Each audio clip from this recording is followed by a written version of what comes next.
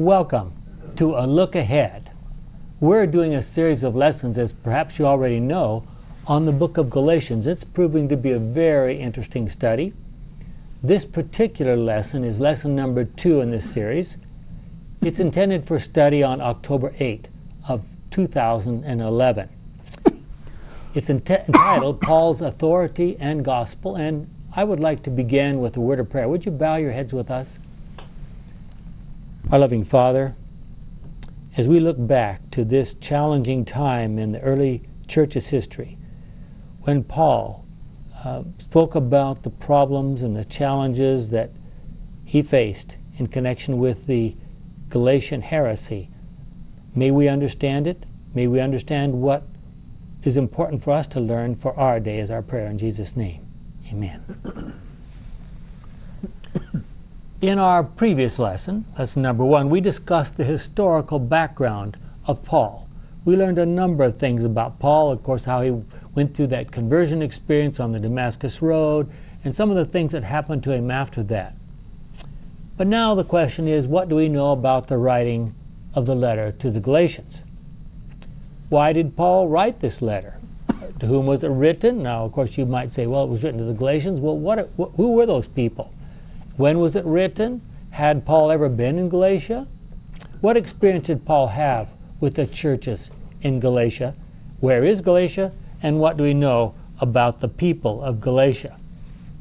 Well, it turns out that the people of Galatia were actually Europeans who had come down some years, several hundred years earlier, come down across Macedonia and so forth, and settled into this western part of what we today would call Turkey. The book of Galatians was written, and there's some argument about whether Paul was focusing on the churches in the southern part of Galatia or the churches in the northern part of Galatia. I think that argument is relatively inconsequential. We have the book, and what he said is what's really important. Paul started the churches, as far as we know, in southern Galatia, and he probably started the churches in northern Galatia as well, although they may have been started by others, and then Paul later visited them when he was doing his work in Ephesus, which wasn't far away from this area. The book of Galatians was written, according to Ellen White and according to the Seventh-day Bible commentary, along with the book of Romans, in the winter of AD 57 and 58, from the city of Corinth. You remember that Paul had some problems with the people in Corinth. He had written a letter to them. After working there for a year and a half, he was gone to Ephesus now, and he wrote that nice long letter. Apparently he had written a short note earlier. Then he wrote what we call 1 Corinthians. Then there were some problems, and Paul decided to visit Corinth, probably took a ship across from Ephesus to Corinth, and was rebuffed to his face. He went back and couldn't believe the way they were treating him. So he sat down and thought about what he should do, and he wrote a very strong letter to them. It's probably what we have in 2 Corinthians 10 through 13. Then he sent that with Titus, who went over to Corinth, and he didn't hear, and he didn't hear, and he didn't hear, and finally he became so concerned that he traveled around by foot some 600 miles to Corinth. In the process, and about halfway there, he met Titus coming back around the opposite way, and he said, yes, the Corinthians have accepted your letter, your reproof, and they're welcoming you to come back. And Paul spent the winter of AD 57, 58 in Corinth, and during that time, I understand, he wrote these 2 books, the book of Romans and the book of Galatians. So, as the apostle to the Galatians, Paul believed that it was his mission to move from one major Gentile city to another, and it was his goal to establish strong centers in each of these major cities, and then he expected the gospel to spread out from those areas to the surrounding areas. This meant, of course, that he could never spend more than a relatively limited amount of time in each one of these major centers, and then we move on and try to get something started in the next major center. This also meant that when there were problems behind him, he would often write letters back to those churches about the problems, about what he thought should be done about them. For our benefit, fortunately, 13 of those letters have been preserved. They compose approximately half of our New Testament. Paul apparently intended for these letters to be shared from one church to another. An example of that is found in Colossians chapter 4, verse 16, where it says, after you read this letter, make sure that it is read also in the church at Laodicea. At the same time, you are to read the letter that the brothers and sisters in Laodicea will send you. So it was pretty clear that Paul intended for these letters to be shared. Now, it's interesting to consider what the other church members, the other apostles, etc., thought about Paul and his ministry. Do we have any clues? Well, there's an important clue that came along some years later, about 10 years later, but it might give us an idea. It's found in 2 Peter chapter 3 and verses 15 and 16. And these were some of the last few words that Peter wrote, as far as we know, before he was hanged upside down in Rome. And he says here in verses 15 and 16, look at our Lord's patience as the opportunity he's giving you to be saved, just as our dear brother Paul wrote to you, using the wisdom that God gave him. This is what he says in all his letters when he writes on the subject. There are some difficult things in his letters which ignorant and unstable people explain falsely, as they do with other passages of the Scriptures. So they bring on their own destruction.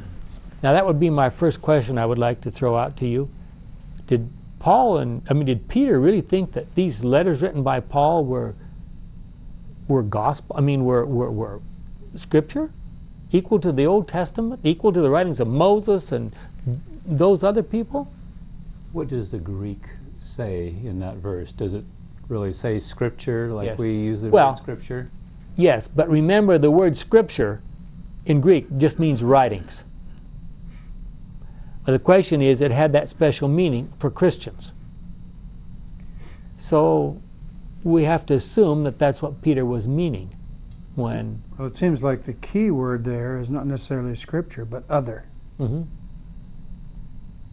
Other. And what would he consider to be the other writings, the other Scriptures? That would be the Old Testament, wouldn't it, primarily, in his day? Do you think there are variations in inspiration? If the Holy Spirit is inspiring one person, does he inspire another person less? Well, that would be one of the questions. One of the things that Paul is going to be accused of is having less authority than the other apostles. Now, if you say that, in light of your question, if you say that, in other words, if the apostles have an inspiration level up here somewhere, does that mean, for example, that Stephen's speech in Acts 7, which is one of the most incredible sermons in the whole Bible, would have less authority, less inspiration because he was a deacon, he wasn't an apostle? Maybe it's arbitrary, but I have a hard time thinking that the Holy Spirit, when it's doing its work, is doing less work for this one than it is for that one when it comes to inspiration. However, I think that some of the writings were intended to be for everybody, and some writings were tended to be more localized and more specific to given situations. Now, if you want to make a hierarchy out of that of some kind, maybe you can, but I think it's kind of hard. But I think you can.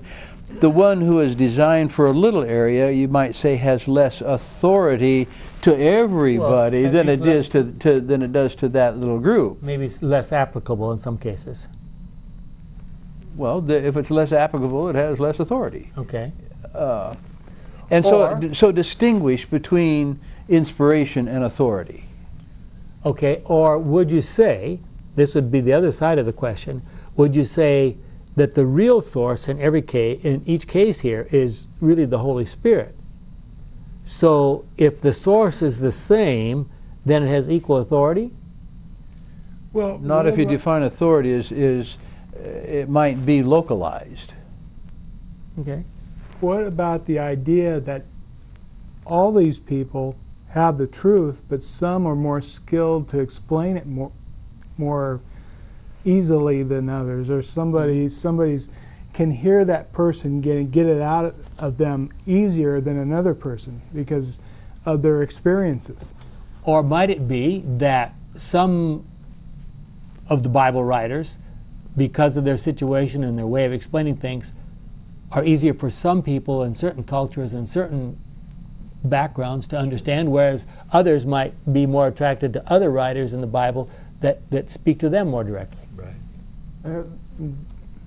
One's ability to act upon the inspiration he receives in some circumstances depends upon the skill that he has. You know, the qualities and the skill that they have. Well, that's important, I think, the skills and the background a person has, because I think the Holy Spirit can only go as far as he can use those things. I mean, if the Holy Spirit could take your brain or your head and open it up and pour information in it, well, then there would be no reason to read the Bible. I mean, you could put it on the shelf and say, Holy Spirit, give me wisdom, tell me everything, and then you get it. But it isn't like that. You have to go out and study the Bible. You've got to go out and live your life. You've got to try to see things happening. And if the Holy Spirit doesn't have a person that, you know, has a lot of resources in that direction, it's limited. Perhaps skills is the wrong term. Maybe talents is a better term here. The Holy Spirit can be impressing us all here tonight equally, but some of us have a better ability to, I don't know, communicate. To some people, and other people might have better ability to communicate to other people. And sometimes people have a better ability to be more logical or more rational, more reasonable. Well, even the subjects. Some people would know more about a subject than other people, and other people can receive those subjects better. You know, it goes on and on. The authority issue, that. Well, that's what we're talking about here. How is authority derived? Do you? Everybody, well, in many cases, everybody just kind of agrees. You know, this person makes sense. So we're going to believe what he says. It appears, a group can establish an authority. An individual can disagree with a group and select someone else as his particular authority on here. So authority seems to have something to do with confidence. However, in Paul's case, he can come up and say, you know, by the way, I met the Lord face to face, and I wasn't looking for him. He came looking for me, and there's witnesses to that. And it's that experience is the reason why I'm here, and gives me the confidence to speak up. Huldah was a prophetess. We don't have a book of Huldah. No. Now, are we going to say that she was less inspired? I hope not. No. She had a message that was just as inspired as anybody else, but it wasn't designed to be canonical or wasn't designed to be put in Scripture. It was for a local, it was to have authority in that local area, in that setting. And so in defining authority that way, it's using it a little differently than I think you are, where you're saying, does it have importance to me? Do I give it authority? I read, I look, and it becomes authoritative for me. It's a little different sense in that the difference between trying to do, for conversation's sake, trying to define a difference between inspiration and authority. Well, obviously, now authority is the issue of this lesson. No, actually, authority is the issue of the whole book of Galatians, if you ask me. To a considerable extent, yes. No, to a big extent. Yeah. Because it starts out talking about things of authority, even an angel, you know, and that kind of thing. But, you know, you can go back to the road to Emmaus. Remember? Jesus hid himself. Luke 24. Why did he do that? It was because he wanted them to speak of the truth, not show himself, and all of a sudden his authority pops out, and then they start saying, "Oh, okay, I'll believe anything you say," and that kind of authority, I think, is what Paul is talking about, that he's talking against. Okay, so now let's look at the Galatian situation. There were those who believed that Gentiles who became Christians should first follow all the Jewish practices, and of course, the one that they talked about all the time was circumcision. These people were called Judaizers. They were not at all comfortable with Paul's message of salvation by faith alone, and you can read about that in Acts 15, verses 1 to 5. Thus, the Judaizers visited churches where Paul had started up congregations, trying to convince the new members that they had to practice all the Jewish ceremonial rites, including circumcision. They knew very well that this was completely against the message that Paul had taught, which is summarized, I think, very nicely in Galatians 3, 28 and 29, which it says in my Good News Bible, "So there is no difference between Jews and Gentiles."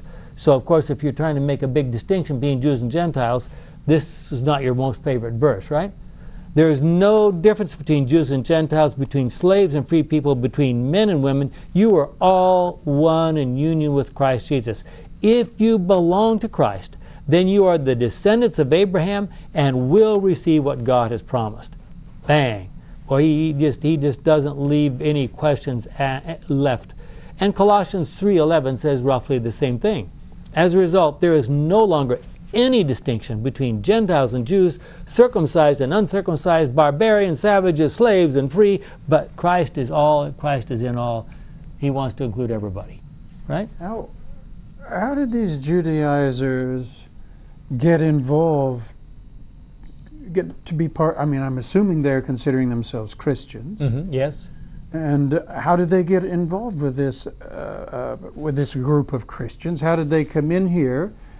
Are they converts after Jesus has left?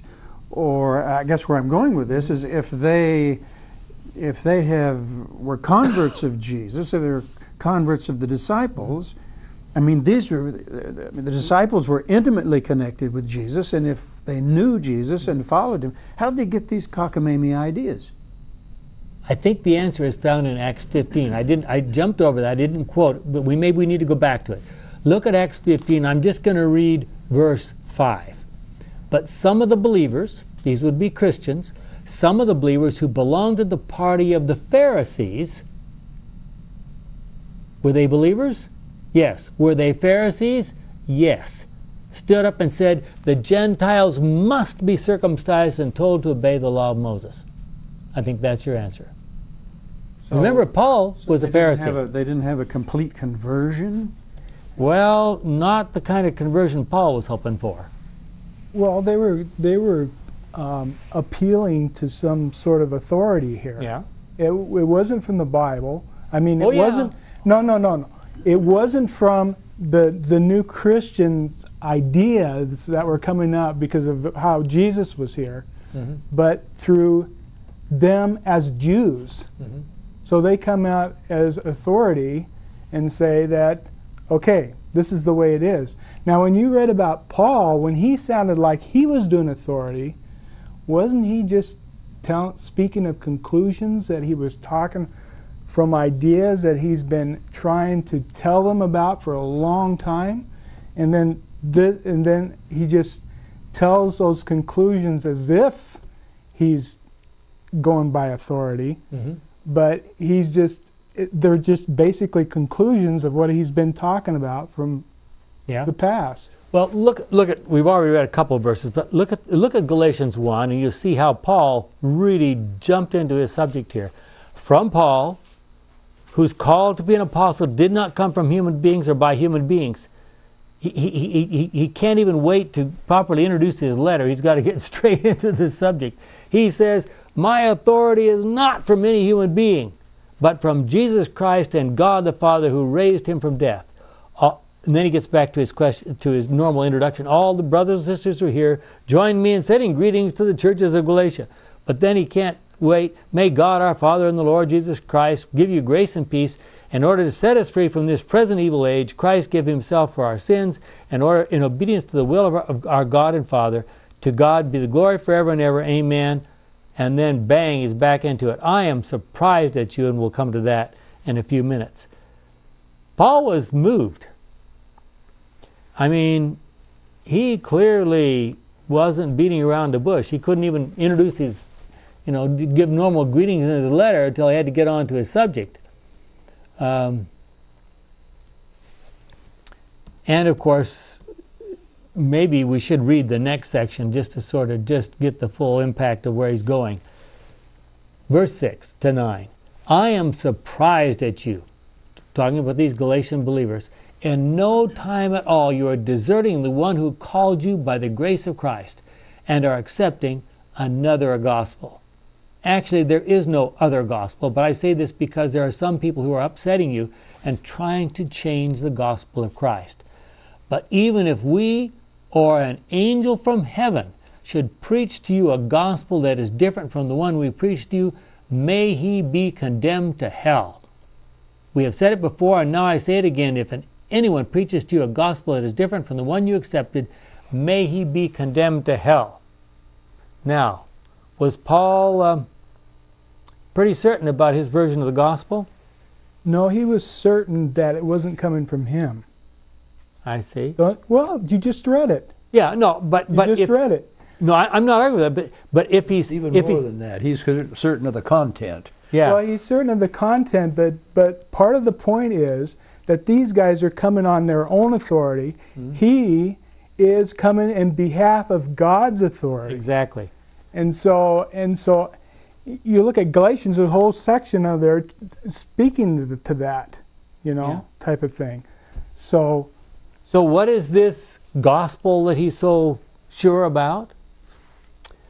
Well, it's very interesting that in Romans, it was written about the same time, he says these words, welcome those who are weak in faith, but do not argue with them about their personal opinions. Some people's faith allows them to eat anything, but the person who is weak in the faith eats only vegetables. Those who will eat anything are not to despise those who don't, while those who eat only vegetables are not to pass judgment on those who will eat anything, for God has accepted them. Who are you to judge someone else's servants? It is their own master who will decide whether they succeed or fail.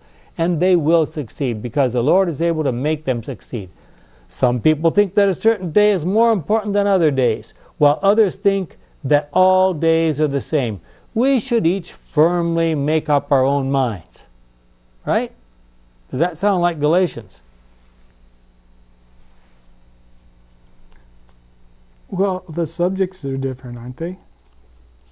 Are they? Well, what's ticking him off in Galatians, I think, is the fact that these guys will go against what he said just based on those other people's authority. Yeah. And that's what's ticking him off. What were they arguing about? What was the core issue that they were arguing about? Well, the circumcision stuff and all the other stuff that you need to be a Jew. Well, Paul was circumcised, so why didn't he say, so what? Be circumcised if you feel like being circumcised. Because then you're giving them the power that they didn't have. Also, if we are correct in assuming that these Judaizers are from the Pharisaical tradition or influence or what have you, then these people also are given a certain amount of authority because of their training, and so it's just natural to give these people. Well, and to a degree, they do have a certain kind of an. I mean, these people. Let me play the devil's advocate. Let me play the Judaizer for a moment. They would go back to Genesis and they would say, "Look, God called Abraham, and He said, do this." And right through the Old Testament, it says, "Do this, do this. This is the way you become a part of God's people." Now, don't you think you ought to do it? Well, my background and my understanding, you'd have to look at that in the light of what was the purpose for those people being identified as a people. Mm-hmm. They had a specific purpose, but contemporary Christian perception on that was that purpose is changed now that Jesus is here. But yeah, the gospel has put a new light on those things. Mhm. But those Judaizers were saying, it doesn't matter. They're all the same like they were before. But it was just like they were denying what the Christian aspect was adding to that.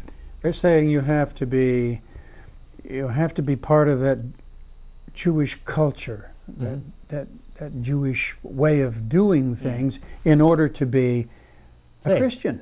In order to be saved, really. And that was not coming from God. That was coming from these Judaizers. They're quoting from the Old Testament. Doesn't that come from God? Well, yeah, but like I said, the stuff from the Old Testament without the Christian influence being putting it on there is different. There's lots of people quoting things from the Old Testament on TV today, for example, from one channel to the other, that, as far as I'm concerned, probably even one another, if you listen to one another and their disputes, is they Paul lack was a their Pharisee, credibility. Paul was a Pharisee. and he knew their hearts. Yes. He knew their motivation. Acts of the Apostles gives a little description of the Pharisees. It says, "The men who had attempted to lead the Galatians from their belief in the gospel were hypocrites, unholy in heart, and corrupt in life. Their religion was made up of a round of ceremonies, through the performance of which they expected to gain favor of God. They had no desire for a gospel that called for obedience to the word." No. So Paul, having come from that and having been educated by Jesus, he knew what was going on here. Well, that's one of the questions. Where did Paul get his gospel? Now, we know that there was that Damascus Road experience. When you read about that, the story is told 3 times. It sounds like it's a blinding flash of light, and within a few seconds it's gone, and he has this 2 or 3 sentence conversation between Paul and God. He obviously didn't get everything he understood about the gospel in that encounter. So where did he get the rest of it? I think it was kind of like an Emmaus trip, Yeah. when the disciples went back through the whole scriptures and were told about how it talked of Jesus. When Paul went off to Arabia, spent 3.5 years or however long he was there, he knew those scriptures inside and out. He could rehearse them, and he went over them and related what Stephen said to what he knew, and that whole thing formulated in his mind, and he came out with guns blazing. And how many times did the Holy Spirit talk to him during those 3 years? Continuously. Well, doesn't it say when you read Galatians that he spends a little bit of time on how he got this information? Yeah. He does. And when he did that, he was trying to contrast himself to these Judaizers and their authority. It's too bad that we don't have a letter from the Judaizers that spells out their positions. We'd see it clearly. We have to sort of theorize based on what Paul says. A clue is probably found in Galatians 5, verse 12, where Paul says, "I wish that the people who are upsetting you would go all the way. Let them go on and castrate themselves." Now that might be a clue about how he felt and about what they were talking about. Must have been very confusing to quotes the Gentiles. To have this line drawn, you have to be like this in order to be acceptable. Yes. Well, there's always this feeling like with the Jews that, you know, these other people that are not Jews that come into this new Christianity has to go through the step that the Jews had gone through in order to arrive where they're supposed to be.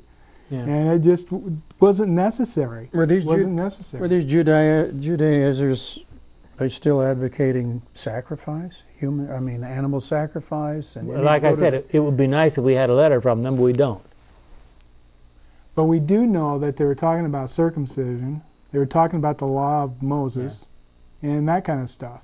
Now, in response to your question, Jay, what we do know is that they were only given permission to offer sacrifices at the temple in Jerusalem.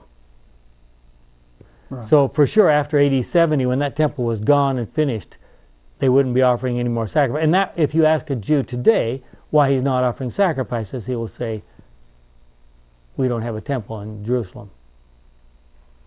Good way out. Well, maybe so.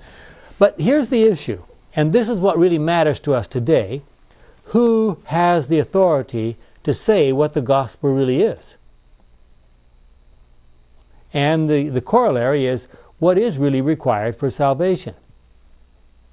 Well, I don't think that Paul thought it was coming from his authority. No, he tells you where he thinks his authority came from. That's right. That's right. Mm-hmm. And that's what's contrasting to the other guys, because it was coming from their authority as being Jews. Mm-hmm. And how do I know that Jim Jones is not the right authority? Yeah. That's the question. How do we decide who's telling us the truth?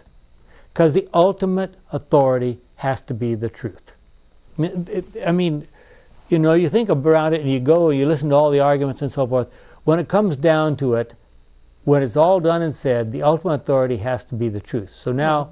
But maybe he thought what he believed was the truth. Maybe well, Robert Schuller believes yeah. what he thinks is the truth. Maybe Cardinal Mahoney yeah. is not around anymore, but maybe he believes yeah. what he is the truth. So how do I find an authority that I can figure out which is the truth? That is exactly the question of Galatians. So we have to compare every new statement with what we know is truth from the past. And yes. where do we get truth from the past? From the Holy Spirit. That's right. Gave it to the writers of ancient Scripture? times through the Scripture, through writings of Moses, the prophets of the Old Testament, And that comes so through everybody personally. Mm-hmm. And that's the difference between Galatians and those other things that you were reading about in the other chapters, because he's saying, go ahead and do this. Go ahead, but you know, if you come up with it yourself, it's becoming a personal religion for you. But Galatians here, you gotta put yourself, you know, to the authority of these other people. Yeah. What happens if and I think I do this all the time, I think we all do this, what happens if I pursue the truth, but have interpreted the wrong thing as the truth? Well, so let's pursue that. Shouldn't Paul have started out by going down to Jerusalem and making sure that he got his gospel square with the brethren? Well, Paul got his gospel square on that road and out there in Arabia. You need to go down and his source don't of need to go authority down. wasn't from Jerusalem, it was from the Scripture, from the Old He was Testament. preaching some pretty controversial stuff, though. So? Is that okay? I mean, Yeah. so it's all right for people to stand up in church and preach divisive stuff and split the churches in pieces? And Well, when I persecute you, it's because you're doing something controversial. You know, I mean that's the way it is with the Romans or anybody else. we're inferring here quite distinctively here that these Judaizers were not sincere. oh, I think they were very. I think they were very sincere. There was an ulterior motive here. They just wanted to be in power and so forth. They weren't really seeking the truth. How do we know that they weren't pursuing the truth just as earnestly as Paul was? It's just that Paul was more on the truth than they were. Yeah, but do people who pursue the truth come out and say, I got it? Well, Follow what I did. No, he didn't. No, he was. They don't say follow what I do. That's the wrong one. They say follow Christ. No, I'm talking about the Judaizers. Oh, well, that's... If the Judaizers come out and he said, what if they're following the truth? Well, does anybody who follow the truth come out and say that I've got it? Follow what I say? Well, you better be careful, because back in 1 Corinthians chapter 11, verse 1, Paul says, imitate me as I imitate Christ. Ah. And Yeah. he says, imitate me, but don't imitate me if I'm not imitating Christ. Well, now these Judaizers were claiming that Paul had come up with all this new gospel stuff just to make himself popular. And I would ask the question, when he was a member of the Sanhedrin, was he popular? Sure. Probably very popular. Did he make himself more popular with his family when he became a Christian? Probably lost them all. Apparently lost them all. So it's pretty hard to make a case that Paul was just looking for popular approval. And didn't he mention that in Galatians? Mm-hmm. That, I actually let myself down doing this. Mm-hmm. But your question, should somebody get up and teach a divisive truth? The answer is yes. Okay. I mean, so long as but you're sure it's the truth. absolutely. Well, what makes Absolutely. it divisive? What makes it divisive? It's Because- people that don't agree with you and they want to stop it. Well, if you preached something and you agreed and I didn't, but we stayed friends, the divisiveness would be gone. that's what truth is for. Truth is to go where there is untruth, and that always is going to create some I division. mean, truth is not an ecumenical movement. I It's didn't come- say it was. It's come I'm just out of her, my saying- people. I'm just saying that what causes the earthquakes are people that are not tolerant of each other. It's not fun to be a prophet. No. So let's get down to where the rubber meets the road. What authorities do we recognize today? Do we even ask ourselves what authorities we're recognizing today, or do we simply foot along with the crowd? To what extent are our standards and decisions determined by group pressure? Is that a reliable source? A lot of questions. You want any answers? I'm waiting. Well, you're talking about group pressures. What do you mean by that? I mean, how many of us decide what our Christian standards are based on what the other people in the church are doing? Well, that isn't truth, is it? That's what I'm asking you. Well, when you look for truth, it's not necessarily what you think or what you think, it's how I personally put it together. I might So you're the one who has the truth. No, I'm not going to say that. I will admit that it's my personal way of putting it together. Is But- there a standard? Is there yes, there is a standard, and everybody is moving towards it. It's just that everybody's Well, they taking a should different be, track. whether they are. I'm not sure about that one at all. Why? God is truth. That's The who we're all going majority are not going to join that club. to. The whole Well, world wondered after. They did are- I say everybody? I thought you did. Well, I shouldn't have said everybody, but I was saying in the context of Christians who are looking for truth. Peter gives us a challenge, and I wonder if we're ready to take it up. It's found in 1 Peter chapter 3, verses 15 and 16. The other reference was 2 Peter 3, 15 and 16. But have reverence for Christ in your hearts and honor him as Lord. Be ready at all times to answer anyone who asks you to explain the hope you have in you. But do it with gentleness and respect. Keep your conscience clear so that when you are insulted, those who speak evil of your good conduct as followers of Christ will be ashamed of what they say. That sounds just like for the beginning of Galatians, Paul's letter to Galatians. He sounded nice and gentle. Mm-hmm. For the first five words or something? Right. Well, Paul admitted right up front that that he didn't get his message from other human beings. Does that make his message less authoritative? You know, truth is all around us. God reveals himself constantly in all around us in ways that most of us are just totally unaware of. Mm-hmm. It seems to me that what makes the difference is one's conscience. Mm-hmm. One pursues truth, and because one is pursuing truth, one obviously, well, we all know, none of us know completely the truth. Truth is revealed to us day by day. Well, it's interesting. And we're constantly getting, if we're seeking truth, God's going to give us that truth. He's going to reveal truth more and more to us. So we're kind of in a constant state of error to a degree, always adapting to this new truth. So, and the only, I don't know, and I might be wrong about this, that you have to, somehow you have, this isn't very scientific, you know. That's one of the things that science, you have to have empirical evidence to figure out where you are in this world. But maybe there's scientists listening that say, no, that's not right. I don't know, but that's contemporary understanding of mine. But to me, it just seems to me like you have a conscience, and you have to go by that conscience. And if you're seeking truth, that truth is going to be revealed, and you're going to alter your course heading into that truth and departing from a sense of error. Shall I back up what you've just said to a certain extent from the writings of Ellen White?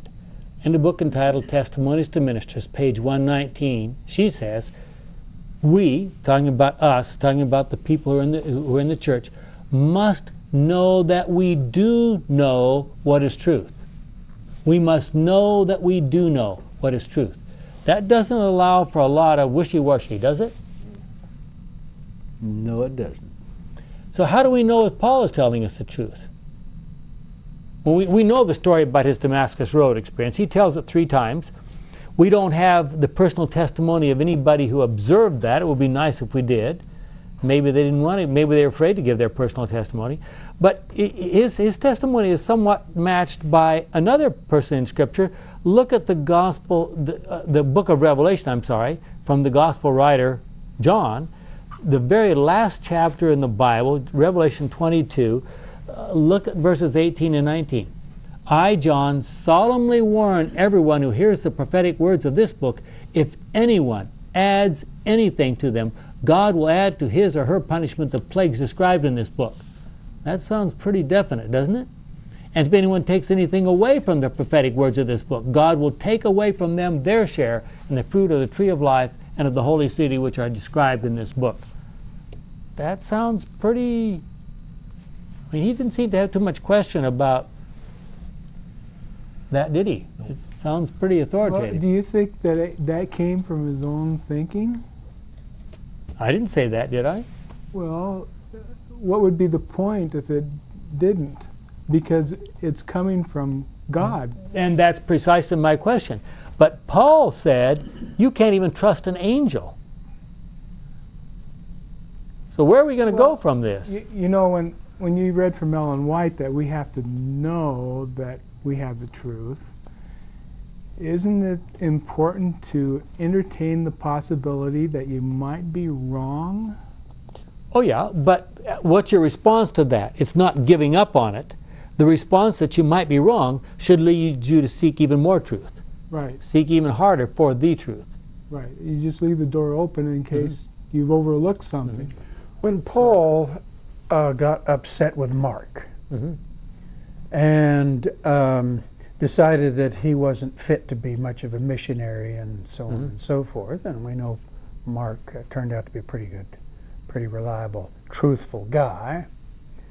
Actually, in Paul's latter days, Mark was there by his side. 2 Timothy. So was Paul not pursuing the truth of the situation here? When was Barnabas? He's the one that knew the truth of the situation, and Paul didn't know the truth of the situation. Was there ever a time when, I mean, Paul met the Lord on Damascus, and from that point forward, he always knew the truth. He never made a mistake. He never had any error at all. He never had to learn or grow or Well, I want before we leave the issue about angels, who was the one who first started spreading misinformation about God? It was an angel. It was an angel. Lucifer, the head of the angels, who later became the devil and Satan. And his arguments were so convincing that 1/3 of the angels joined him while they were standing, in effect, or working in the very presence of God in heaven. So then how did Daniel know that it wasn't the wrong angel that came and gave him the messages that he provided? How did That's the question. how did he know that? Unfortunately, we know that that same angel, Lucifer, the devil, Satan, is coming back, and he's going to deceive, if possible, even the elect. So we better get this authority thing and the truth thing pretty square in our minds. Do you think he was talking about that particular angel? I think it's very likely. Because he put himself with that angel. Remember us? No. If we had a different, if we or an angel from heaven should preach to you a different gospel. Right. So he put himself in with that angel. So I think it could be any angel, even good angels. What he's saying is, what he was saying there is, I am so certain about the gospel I preached to you that even if I came back again and started preaching a different gospel, you better reject what I have to say. And it's the same, even if an angel, same story, if an angel shows up at your door and says, it's like this, he's wrong. I don't think it's saying that. I don't think it is. I'd like to go at your idea that don't get too far out. You might be wrong. Leave some room.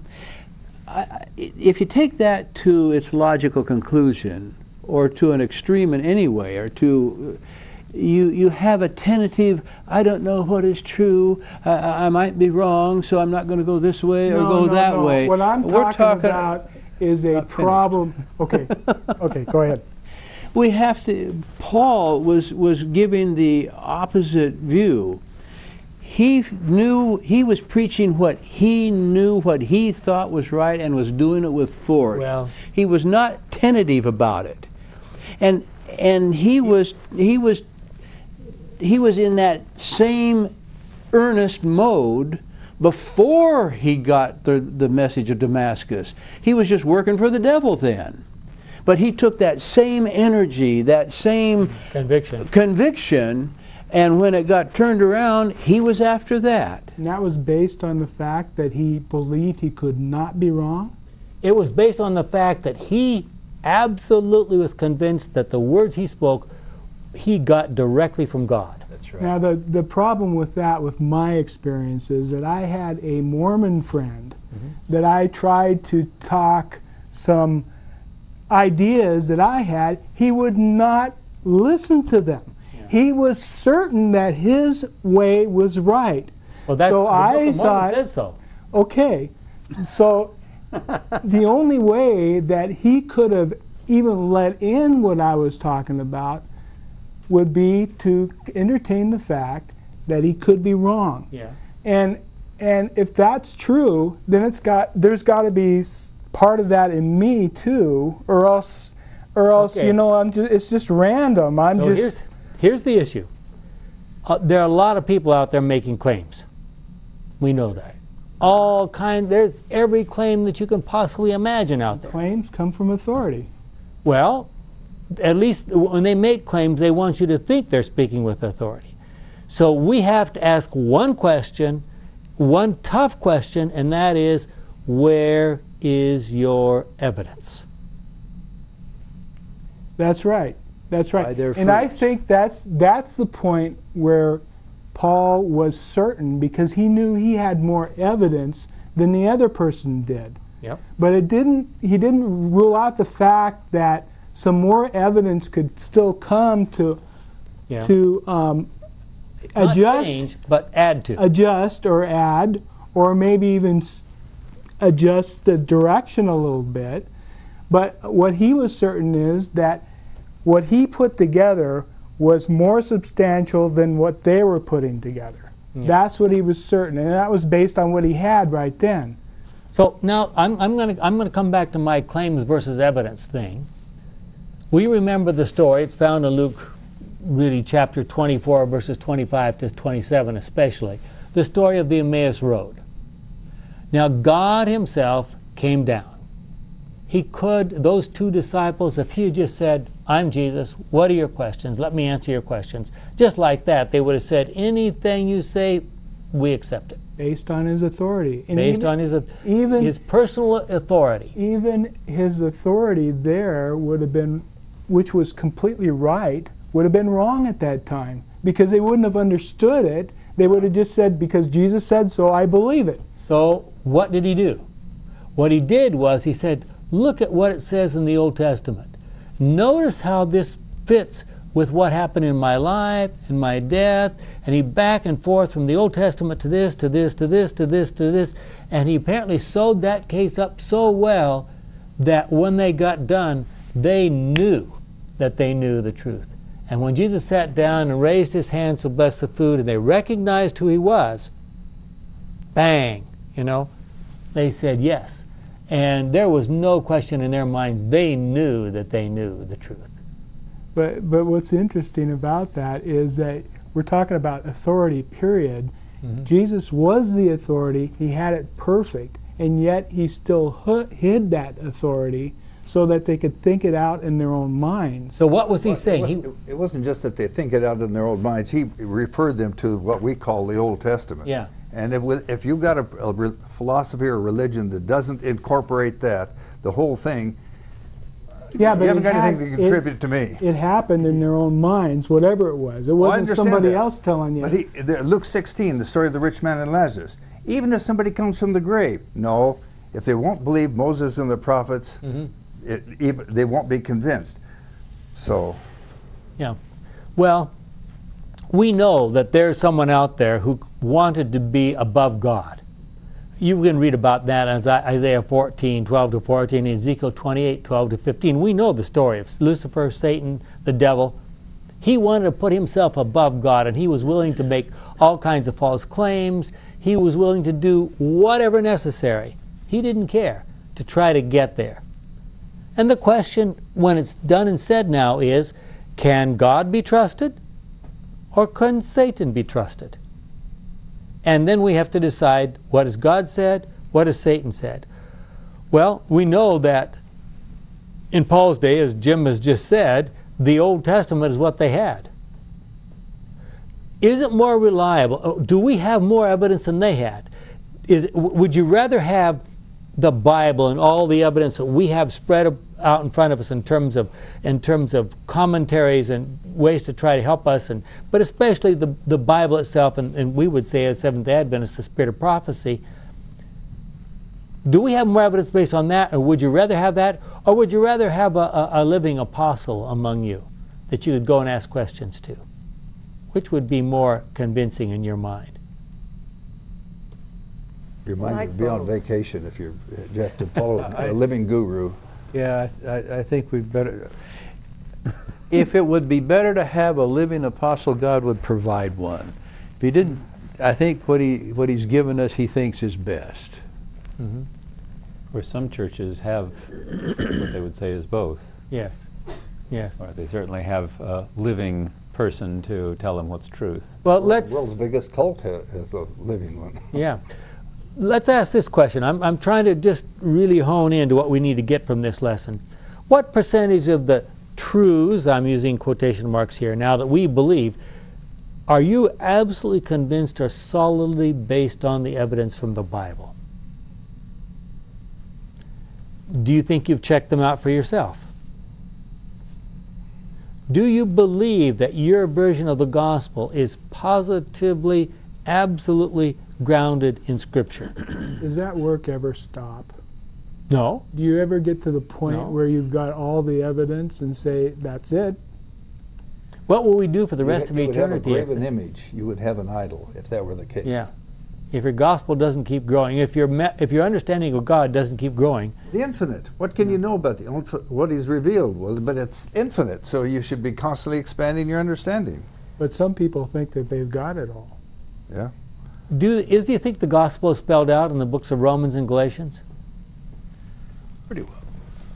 It's one of the best places anywhere in the world that I can possibly imagine. Yep. But then again, it's our lives adding to what we read there, and it comes out differently for everybody. Yeah. Because of their individual. We've only got a couple minutes left here. Let's see if we can draw this conclusion. Galatians 1 verse 4 tells us that Christ gave himself for our sins. I immediately think of Romans 8:3, where it says God condemned sin in human nature by sending his own Son, who came with a nature like our sinful human nature, to do away with sin. Now, two different versions of the gospel, views about how that should be understood, have emerged. Does it mean that Jesus died to pay the penalty for our sins, remove our guilt, and forgive us, sometimes labeled as justification, so that we can be saved and go to heaven? Or does it mean that Jesus came to reveal the truth about God, all three members of the Godhead, so we can make an intelligent decision about whether or not they can be trusted? Would you even want to go to heaven if God is the kind of person Satan has made him out to be? Arbitrary, exacting, vengeful, unforgiving, and severe. Ideally, we should ask, what did the gospel mean to Paul and to the Galatians? Do we have any clues from these books? Paul's already suggested to us that it's for everybody. He makes it very clear that we're all sinners in Romans 1-3. He also makes it clear that the answer to the sin problem was God's demonstration of his own righteousness so we can know the truth and become like him. Romans 1:16 and 17 and 3:25 and 26 is only after God has proven his own righteousness that he can set and keep us right. Ellen White summarized it like this: the only way in which he could set and keep men right was to make himself visible and familiar to their eyes. Christ exalted the character of God, attributing to him the praise and giving him the credit of the whole purpose of his own mission on earth, to set men right through the revelation of God. In Christ was arrayed before men the paternal grace and the matchless perfections of the Father. In his prayer, just before his crucifixion, he declared, I have manifested thy name. I have glorified thee on the earth. I have finished the work which thou gavest me to do. When the object of his mission was attained, the revelation of God to the world, that's what he came for. The Son of God announced that his work was accomplished and that the character of the Father was made manifest to men. That's found in Signs of the Times, January 20, 1890, and a number of other places. The essence of the gospel is that God is not the kind of person his enemies have made him out to be. He is instead just like his Son showed him to be. And he says that, John 12:45, 14:9, and other places.